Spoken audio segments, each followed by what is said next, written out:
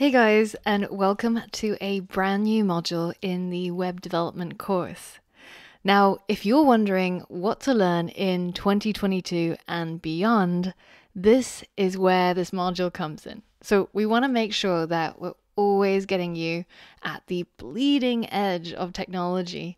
So we're introducing this module in collaboration with the Dfinity Foundation, where we're going to learn all about blockchain technology and how to develop with blockchain.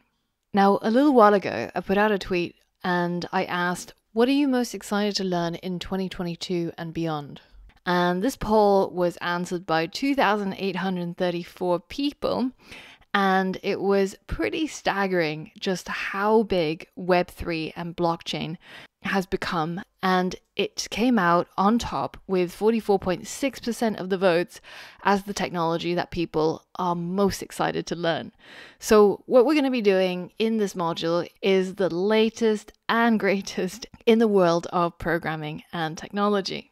And if you're wondering why that is, well, this comes from a LinkedIn survey that showed that there was a 12x growth in the number of job opportunities offered for machine learning engineers, but the number of job opportunities for blockchain developers grew 33 times, which is absolutely massive. And part of this is because blockchain technology is growing at a rapid rate and they need more blockchain developers than ever, which means that the starting salary of somebody who is a junior blockchain developer is somewhere around $120,000 in the US. Which means if you're just starting out and you're wondering, should I become a web developer, a mobile app developer, or a data scientist, it's going to be pretty hard to beat this kind of starting salary if you become a blockchain developer, because they are just so hard and there's just not enough of them out there right now. So right now, as of the beginning of 2022, there is a massive amount of growth in the number of active blockchain developers or Web3 developers. And that trend is probably going to continue for the next 5 years. So what exactly is all of this? What exactly is Web3 anyways? Well, it's basically the new internet. If you were around in the late 1990s and you heard about all of this internet fever, what is the internet? How does it work? And why is everybody throwing loads of money at it? Well, that's kind of where we're at with Web3 right now. There is a massive amount of investment into Web3 technologies. And this is the moment where this technology is really taking off in a way that is really similar to the beginning of the internet age. But what exactly is it anyways? Well, Web 3.0 describes the third iteration or the third sort of stage of the web.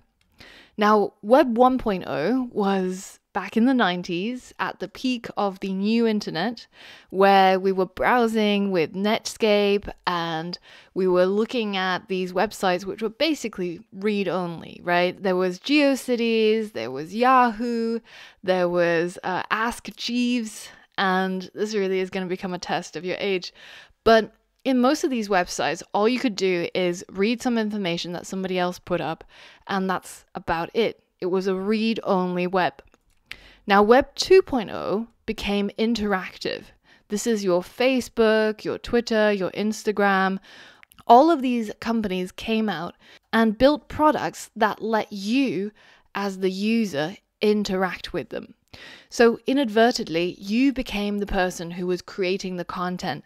And with all of the users across the world creating content, we built these social networks and we built the content for all of these websites like TikTok or like Reddit. And this is kind of the era that we're still in right now, where we can read from websites, but we can also write. So we're interacting with these websites. So what is Web 3.0? Well, ever since 2018, people have started building websites and applications on the blockchain. And this is the dawn of Web 3.0. Now, you've probably already heard of Bitcoin and Ethereum and other cryptocurrencies, but we're not here to talk about Bitcoin or Ethereum or which cryptos to invest in. There's plenty of that. If you search for cryptocurrency on YouTube, you're going to get loads of people giving you dubious recommendations about what to buy, what to not buy. Now, if you think you can predict the future, then this is probably the path to go down. But as developers, we can control the future, so we don't have to predict it. Instead, we can build what Web3 will become. And you can take a look at some of these awesome things that have been built on Web3. For example, Helium is a really popular Web3 project, which is providing wireless internet to out-of-the-way places through individual people hosting their 5G network and earning cryptocurrency. Or Pool Together, which lets you participate in no-loss lotteries. Now, even though it sounds like gambling, it's actually a very clever way of tricking you into saving money. This is a Web3 application that takes everybody's money that they pledge and earns interest on the total and then pays out the interest to one lucky winner. But it means that the original money that you put in never gets lost and you can withdraw your savings at any time. Or build games on the blockchain, like Axie Infinity, where people are actually giving up their day jobs and playing this game where they're earning more than what they would in their local currency. So what is it anyways? Well, Axie Infinity is a Pokemon-like game, but the most important part is it allows you to buy and sell and trade your Axies. And every single time one of these trades happen, the developers will take a 4.25% cut. So if you look at the sales volumes just for the last 24 hours, there's already been almost 3 million worth of trades happening. So if we calculate that, so that's 3 million times 0.0425. So the developers have made somewhere around 127,000 in the last 24 hours, which is probably more than some mainstream AAA games. And this really is just the beginning of what we're seeing in Web3. The potential is huge, and this is one of the biggest opportunities in 2022 and beyond. And this is something that I'm so excited to teach you about, and we're going to learn about in the coming lessons of this module. But first, in order to make Web3 applications, we first have to understand how the blockchain works. So for all of that and more, I'll see you on the next lesson.